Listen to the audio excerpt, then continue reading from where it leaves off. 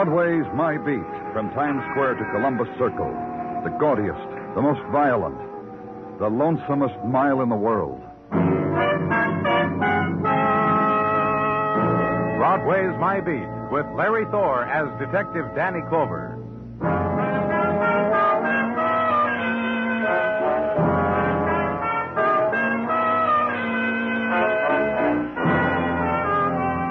The wind of October begins its departure from Broadway, scatters the brown leaves of regret before it, piles them high at this corner and that, and the mob turns up its coat collar, drifts the autumn street and looks for a friend, sees only the 2-hour dream promised by the theater marquee, sees warmth on the other side of the plate glass windows, and sees this, the girl with the soft fur held close to her throat, covering her face right up to her eyes. And where she was is chillness. That was October. Image and farewell. Get moving, kid.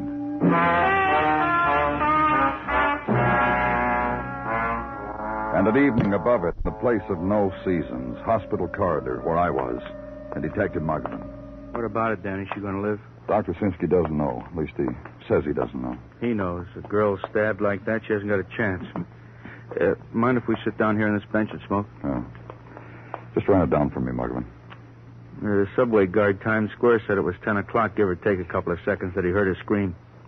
Local train had stopped, people getting on and off, rush, you know. So a girl screamed. Do you think the people stopped rushing to see what was the matter? No, they kept right on. Come on, Muggavan, just tell me. The guard battled his way through to where the girl screamed she had a knife in her. Yeah. Couldn't tell if she'd been on the train and was getting off or what. They called emergency ambulance, got her here about half an hour ago. No witnesses, huh? Oh, the usual crop. Each with a story of the way they figured it happened. Nothing. Identification? Lots of that. Wallet, usual stuff. Oh, here, wait a minute. Here. Yeah. I wrote it down for you.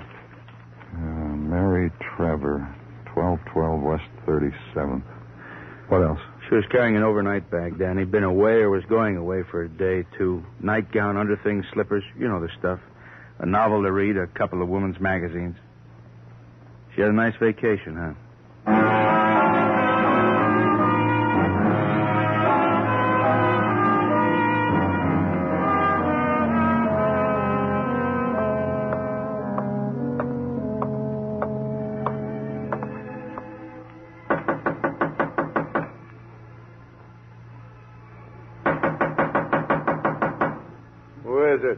Police.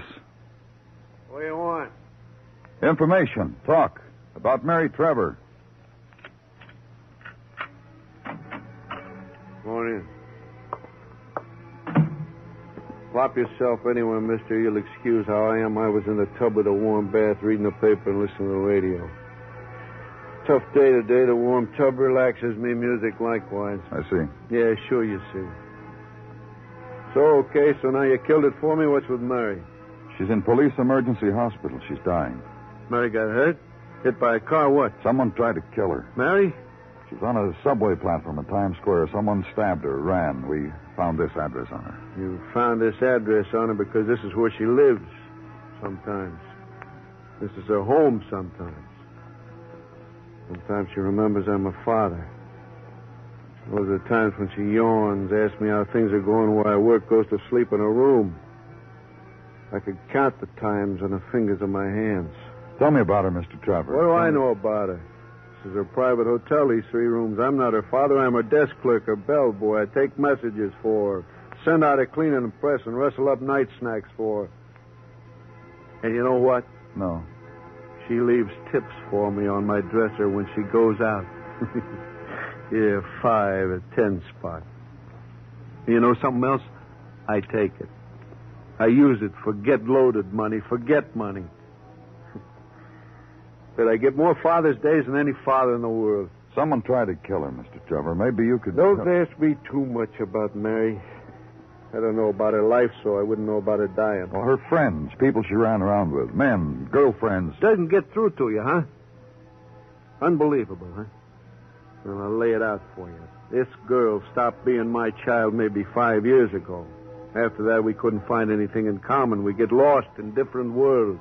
She had a bag with her when we found her, a traveling bag. She ran in here a couple of nights ago, said she was in a big hurry, threw her things in a bag, told me she was going out of town, not to wait up. Don't question me where, mister, because I knew better than to ask her. You said she left money for you, 5s and 10s. She must have a good job. You could call it a job if you want. Well, tell me about it.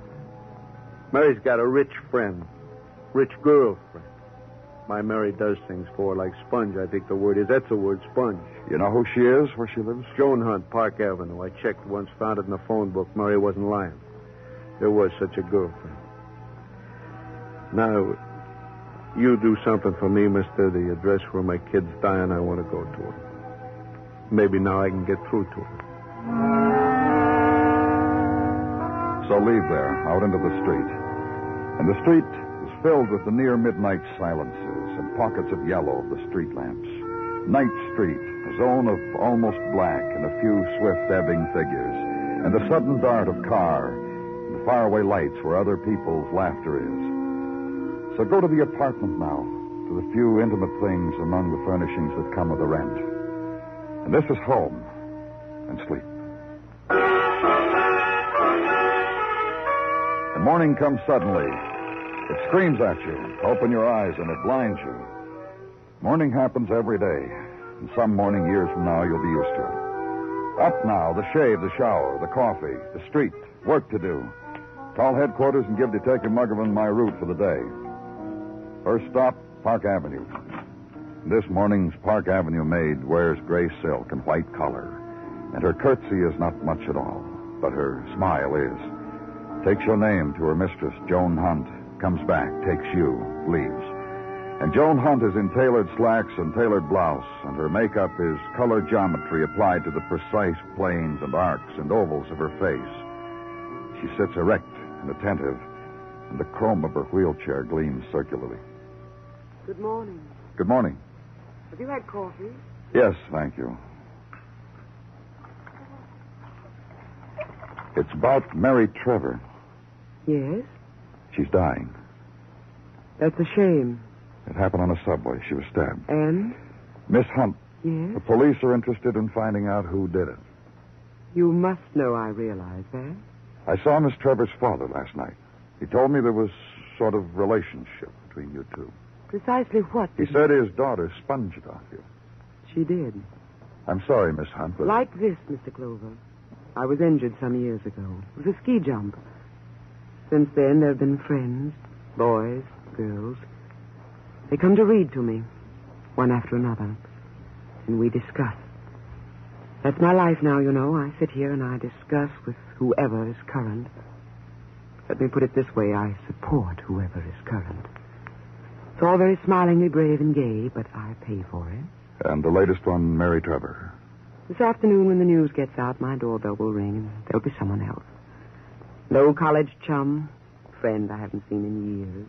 Someone who's been here to a party last week. Someone. I see.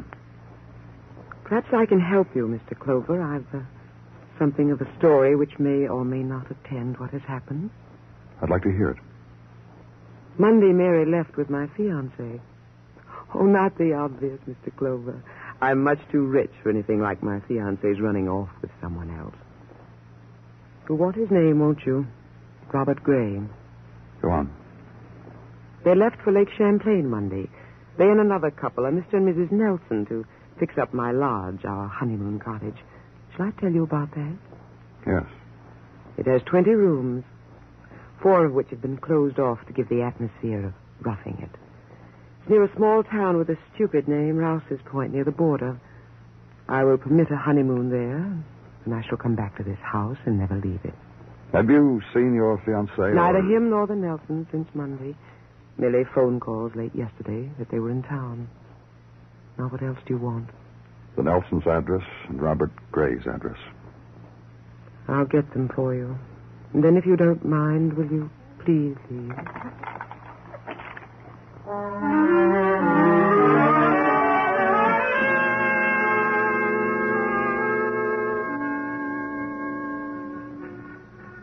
Whatever it is you want of me, make it brief, Let's not make a crise of it.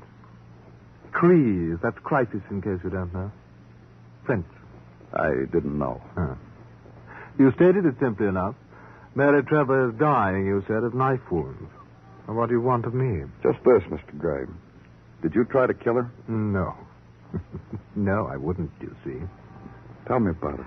I wouldn't, you see, because once I loved Mary Trevor. And now you don't, and suddenly she's knifed on a subway platform. Tell me when you stopped loving her, Mr. Gray. I could tell you the precise moment. Do that. Less than a month ago, I sat in a bistro in Paris. On the table before me was an aperitif, amber in color, and my visitor's visa to America. I sat and sipped, and I culled through half-forgotten memories. High among them was Mary Trevor. You said a visitor's visa. Exactly. 30 days have I in the country of my birth. Here, I'll show you.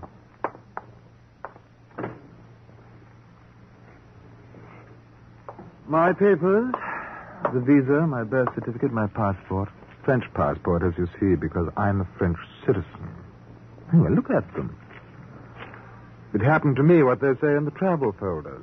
I saw Paris, I tasted of Paris, I went on my knees to her, begged for citizenship. Got it.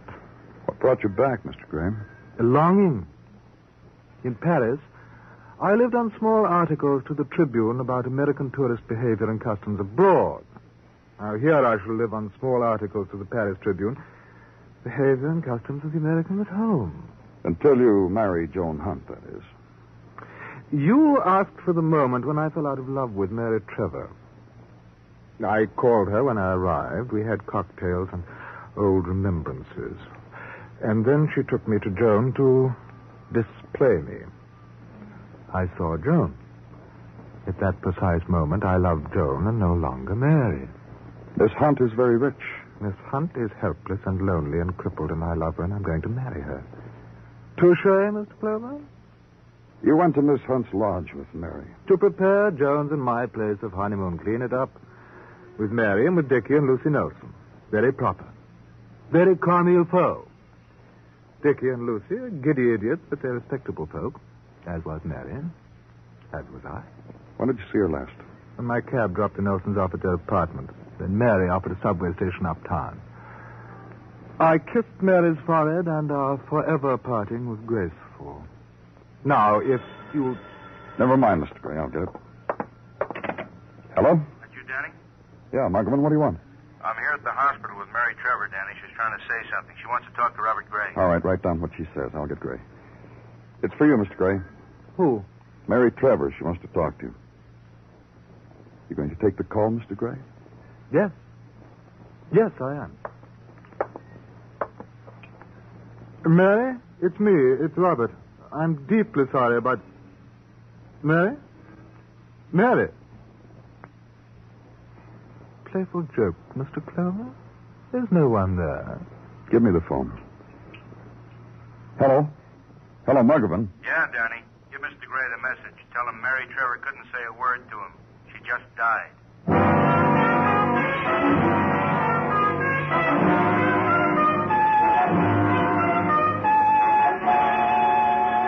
You are listening to Broadway Is My Beat, written by Morton Fine and David Friedkin, and starring Larry Thor as Detective Danny Clover.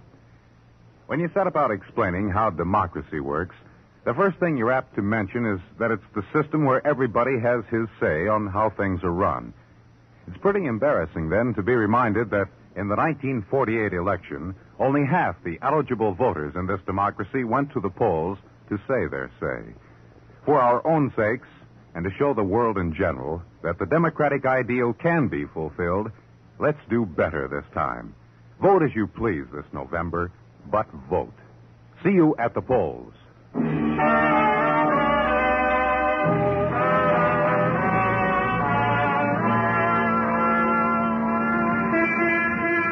October's dying is of gold and of an autumn leaf that floats a river spilling in the winter's seas. And for Broadway, too, it is the gentle time, the slow curve of light that bends from brilliant summer glint, bows, dissolves into chill grays. Indian summer mists into autumn smoke. The time of the early afternoon stroll and the swift appraisal of winter's mannequins, the drawing of lots in the football pools, and the newest emotion, movies in 3 dimensions.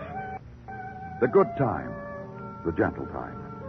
So walk the late October street, kid, before it's pulled out from under you.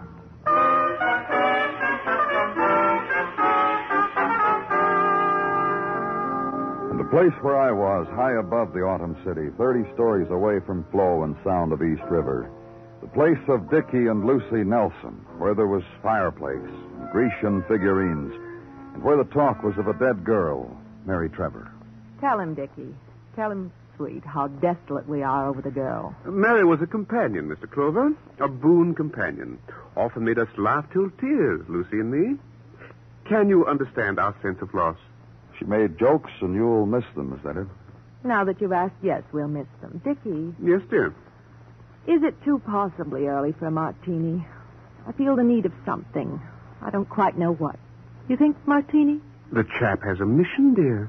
Later, after he's gone. Whatever you say, sweet. It's just that I'm so drained. That gay frolic at Jones' place. Now the reaction's setting in. Drained, listless. Tell me about it, Mrs. Nelson. About what? The gay time you had at Joan Hunt's place. Lake Champlain was never lovelier. Sweet.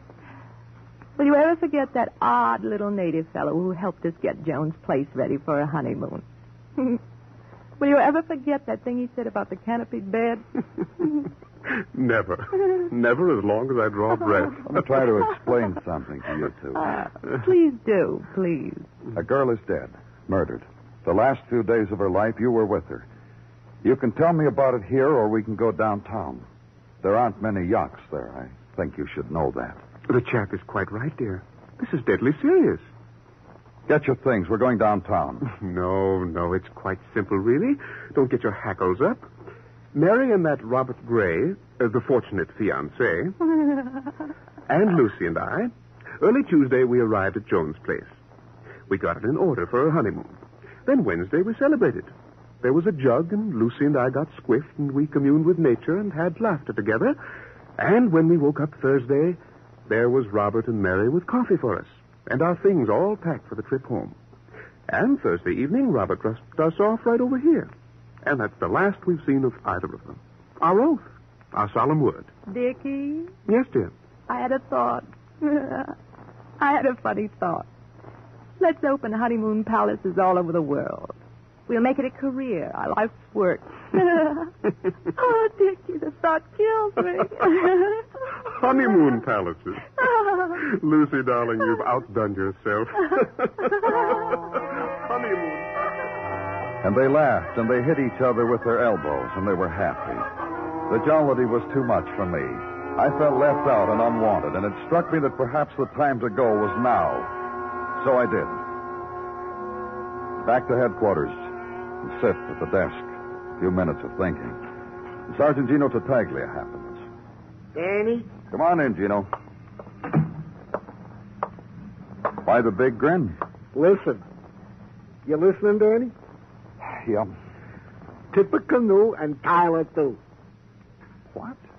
Tippecanoe and Tyler, too, Danny. What about it? It does have a ring to it, doesn't it? My fourth-born, Donald, brought the phrase home from school with him last night. Tippecanoe and Tyler, too. Gino. Gino. Huh?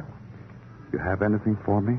Oh, hardly a thing. Nothing of note in Miss Trevor's background, nothing of note in Miss Trevor's overnight bag. Personal effects. A novel entitled, titled The Cane Mutiny, in which was her birth certificate as a bookmark between chapter 4. And Birth certificate? As I have said. Now, if you would... Don't mind me, Lieutenant. Thank you. Danny Clover speaking. Muggavan, Danny, with the Trevor apartment. Yeah, what's up? Mary Trevor's father, Danny, just tried to kill himself. What? Yeah, just tried suicide. Stick with him, Muggavan.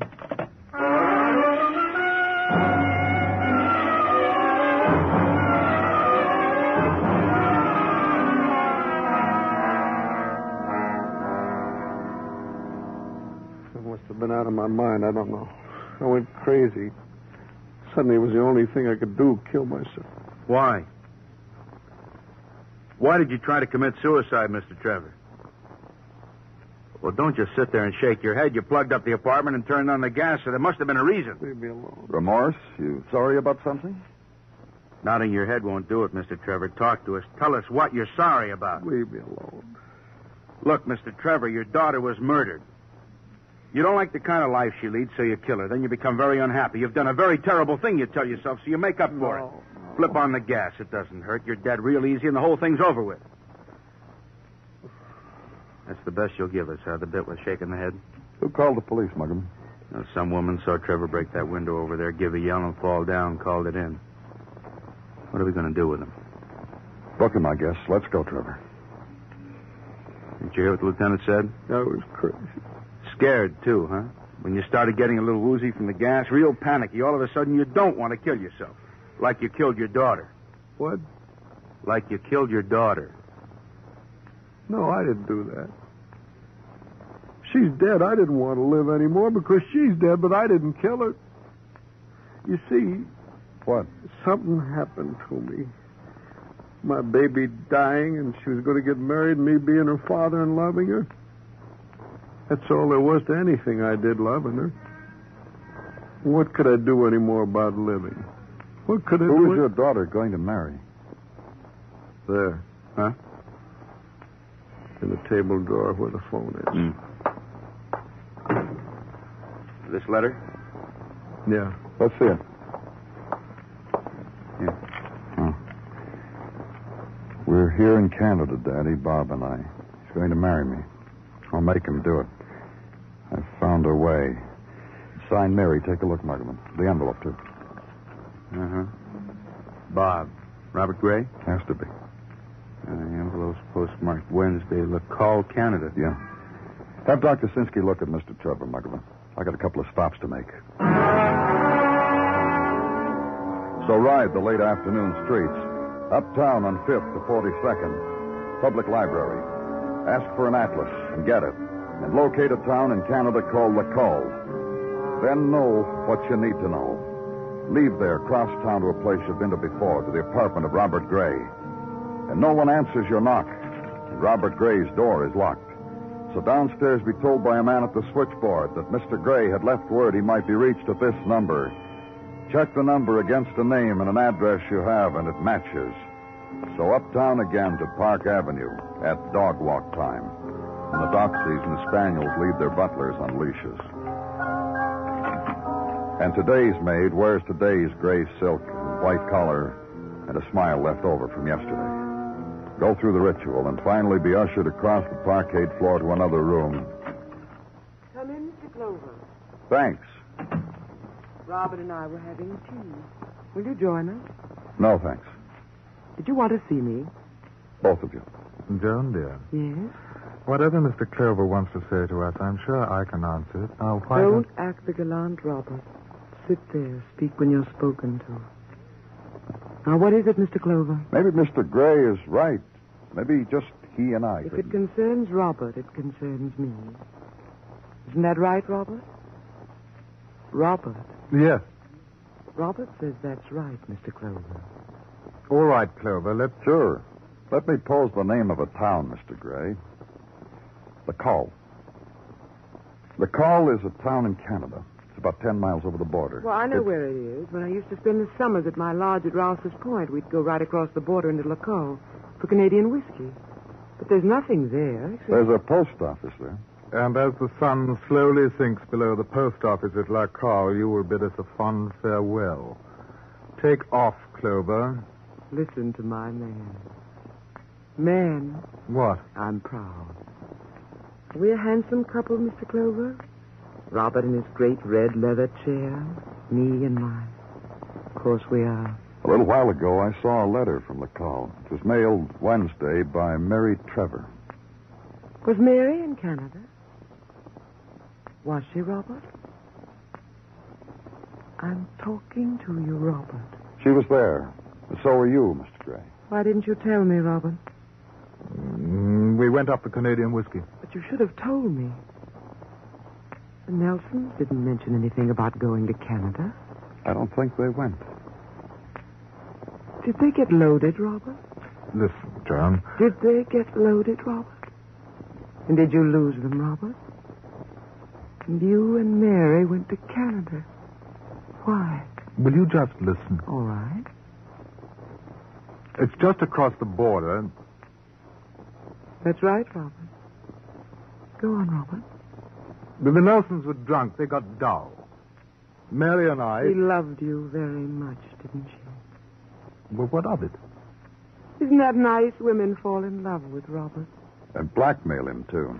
Joan, listen to me. I've been listening. You've said nothing at all. Except that you got rid of your chaperones and went to a foreign land with a girl who was in love with you.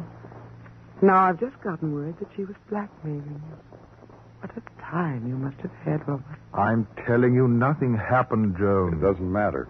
You're an alien on a visitor's permit. You went out of the country. The law says you'd be deported for that. You couldn't let that happen. The blackmail, right, Mr. Clover? That's right. What did she want from you, Robert? Money? No, it couldn't be that. Then what else? You? That's what she wanted, Robert. She wanted to marry you, didn't she? You know what she did? She made me go. She had it all planned. She had her birth certificate along so she could get out of the country and in again. Made you go, Robert. Oh, Robert. She said, let's get away from the Nelsons. All I'd have to do is show my birth certificate, and no one would know that I was an alien. Let's get back to the blackmail, shall we? Mary could have had you deported. And deported Robert couldn't have me. And let's face it, my darling, my money. So you had to kill her to keep her quiet. Is that right, Robert? How did you do it, dear? Dear? I dropped her off at home. I told her I'd meet her later. We met. And... No suspense, darling. Just the story. We met. And there was all that subway crowd. You planned to kill her, didn't you? You were carrying a knife, so you must have planned. Help me, Joan. All right. Mr. Clover. Mm-hmm. I'm trying to phrase it so it won't seem obvious. My thoughts are how to buy Robert back from you. Forget it. If not money, then this. I told you. This wheelchair I'm in. I get lonely. I'm sorry. Robert. What? Goodbye, Robert.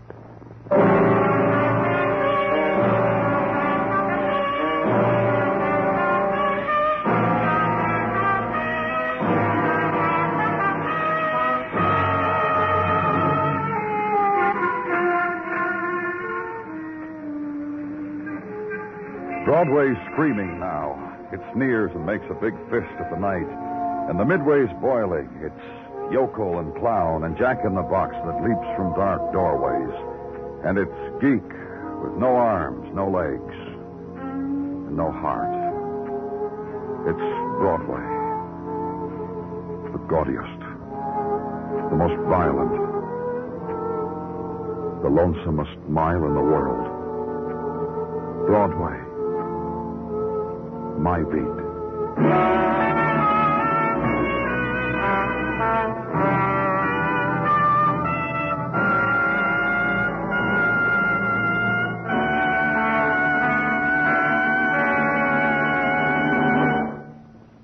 Broadway's My Beat stars Larry Thor as Detective Danny Clover, with Charles Calvert as Tartaglia and Jack Kruschen as Muggavan. The program is produced and directed by Elliott Lewis, with musical score composed and conducted by Alexander Courage. In tonight's story, Betty Lou Gerson was heard as Joan and Ben Wright as Robert. Featured in the cast were Gene Bates, Tom Tully, and Byron Kane. Bill Anders speaking. Remember, on most of these same stations, every Saturday night, listen to Gangbusters as they bring you high-tension thrills. And remember, Eve Arden as our Miss Brooks teaches you how to laugh Sundays on the CBS Radio Network.